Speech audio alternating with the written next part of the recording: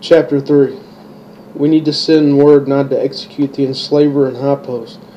If his summoning circle is not found, it could be bad, very bad, said Norman to Lancaster in a serious tone. Not a problem. I will arrange a message.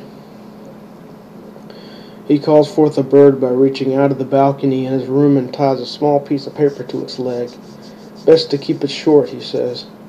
I am sending this to Cayman, the chapel wizard of High Post. He'll know what to do. Meanwhile, in High Post, the enslaver meets with a leather armor-chested woman in the sewer system of town, carved out of the rock, her red hair stringy against her shoulders and a vine tattoo above her right eye. Her figure comely and beautiful, but her teeth fall down to fangs. That witch hunter will be here eventually, Miss Straga. You had better have my back, said the enslaver Fenrose.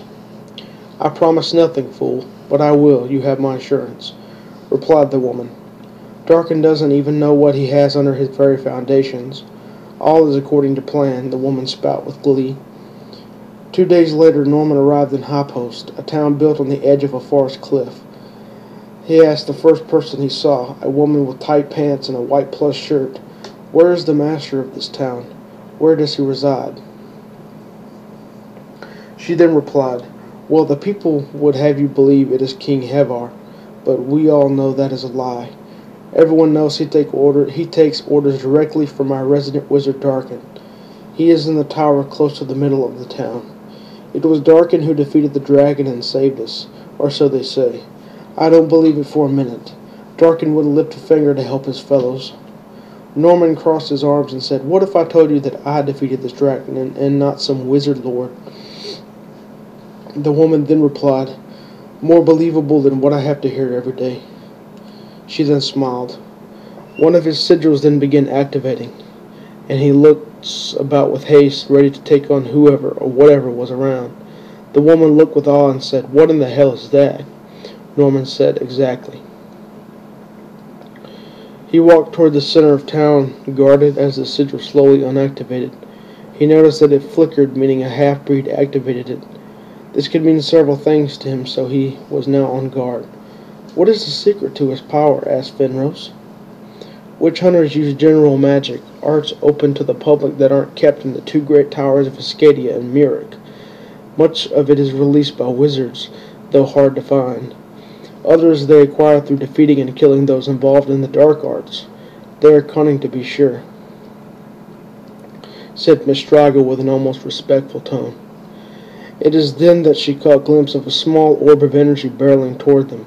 Just as she dodged it, it arced into a thin beam, then exploded into a swarm of insects.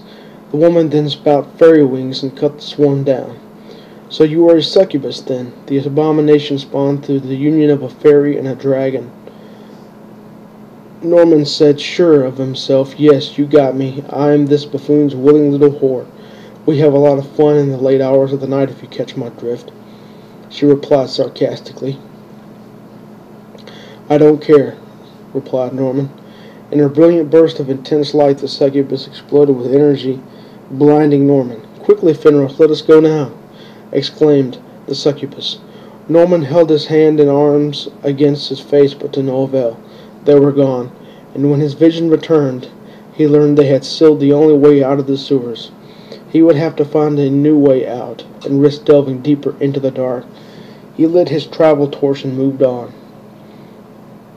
After a long distance down the dank, dark sewers, and the wall was broken and inside was a light, what appeared to be a candlelight, he crept inside to find a makeshift room with a table with scrolls and books and a few magical ingredients, a skull and an hourglass where the sands fell upside down, and candles on the edge of the table, and some on a large metal pipe that popped out of the wall and back in. He took the hourglass, and since the sigil for cursed items did not activate, he knew it was safe, and placed it in a large satchel. Just then an imp appeared before him as he turned to leave the room. "Remember me, master?" the imp snarked. "Yes, I do," Norman replied, still distrustful of the creature. The imp then said, "Do not be so serious, sir. I merely followed you here. My master wished me to look out for you, so I did. It is only a matter of time now. Master will use a location spell to find us here. I am never outside of the tower for this long." Norman then says, "I'm relieved to hear that, but we have issues here in this town now. A succubus is up there with her enslaver, and there is no telling what they plan to do. In Lancaster it is a normal, still night. As the storms have died down, a member of the militia is smoking his pipe and eating bread as he peers off into the distance and sees a dragon flying toward the town. Running from his post on the high barracks, he yells, 'Archers to war! There is a dragon coming! All able-bodied men to arms now!' The dragon's voice crackles like thunder in the distance, its wings bending trees like hurricane winds. It flies over Lancaster Tower. He sees it and grabs his staff up against the corner behind his door and runs toward town. It lands outside the gate and smashes it down into pieces, snarling and waving its head back and forth.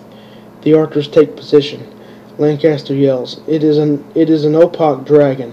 It has no scales. Fire at will.' Just then the dragon charges the group of archers like a bull, people running into their homes, others running from the town toward Lancaster's tower, and to the west into the deserts. The dragon roars so loudly it disorients everyone, including Lancaster. He uses his staff to fire volley after volley of fireballs at the dragon, burning it badly, and it cannot advance, roaring in pain. The archers fire away one after the other, but the dragon roars very loudly again, and the men cover their ears as it shakes them badly. And just as they do, the dragon rushes them, taking fire still, and grabs one up with his huge jaws and slams him down on the ground, its bottom jaw also hitting the ground as dust fills the air. The dragon swings its rather large tail, thick at its base with a few scales on the top of its tail line, destroying wooden columns and the very foundations of houses in its wake. Lancaster, fearing for his people's safety, but suspecting that the dragon is doing this against its will, he improvises. He starts to wave his hand in a wax-on, wax-off motion, chanting spells and speaking in some unknown language. After about a minute of this, the dragon is still destroying but not targeting anyone specifically. It suddenly lets out a small, long roar, then stands still. It then calmly starts picking the arrows in it out of its mouth, leaving a few in. It flies off, dust kicking up everywhere. The men cough and start to cheer for Lancaster. They notice the militiaman down on the ground, dead, with large teeth marks in his chest. It pierced right through his soft armor. "The men and I will give him a proper funeral, sir," said Captain Reese. Lancaster clenched his staff hard. "These are troubling times we live in. If only there were a way to root out all these enslavers before more innocent men fall to this evil."